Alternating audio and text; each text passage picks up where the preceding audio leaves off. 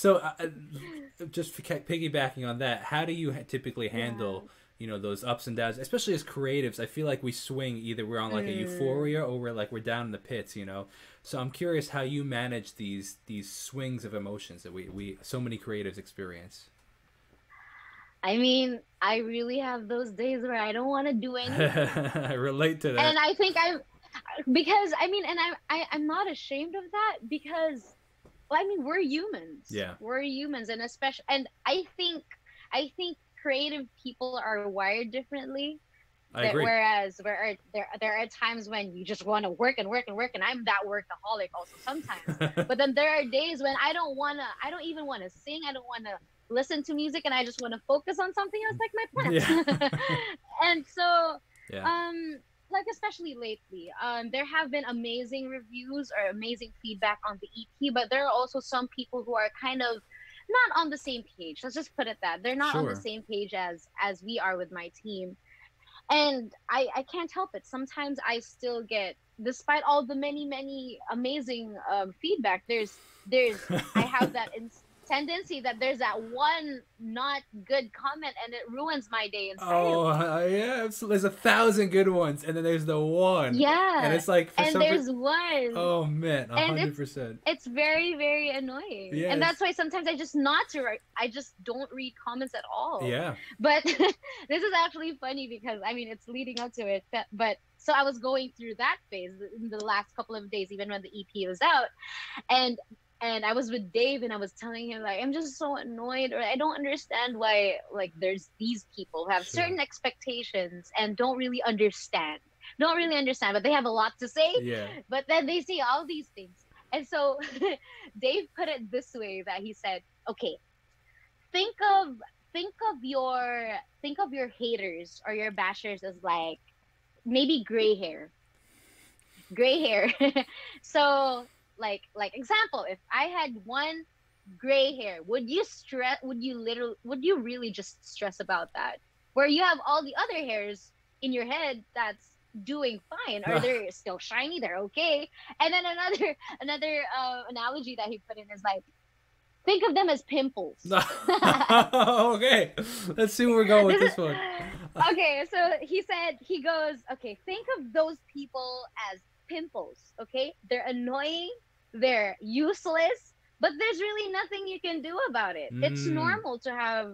It's normal. That's why I need yeah, Dave and people like that in my life, because it's and important to have it's people. just really right. And it's just, these are the people that, and I mean it's really Dave. He really helped me just go through all of this. But yeah, he puts out those different analogies for me to kind of make me feel better. At the same time, he really puts those points out, Yeah, that every time I'm stressed about people, he would say, they're pimples, babe, they're pimples. yeah, I love it. Okay.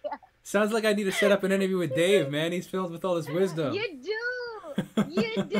Oh my gosh, he's the best person to talk to. And I guess that's why it was super easy to just collaborate with Hmm. him, especially with me going into songwriting for the first time. It was really just the two of us. But because I was already very comfortable, or I just really trusted him with my thoughts already, way even before. Working on a song, it was easier to just make mistakes, or maybe because it was already with someone that I was already comfortable with. Which That's I why feel we is have unique repeat. actually, because I feel like most people have trouble working together like that with someone Mm, so close. And I actually find that when I mm, was hearing that, when Sergi was telling me, when I was doing research, and everybody was in the comment section was telling me how you went about writing the EP, I found that super yeah, fascinating, because like I love my wife tremendously, but like to write a whole EP with her would yeah, be, we've recorded songs together, and it's difficult because we love each other so much, we're not afraid to immediately say what we're thinking, kind of thing.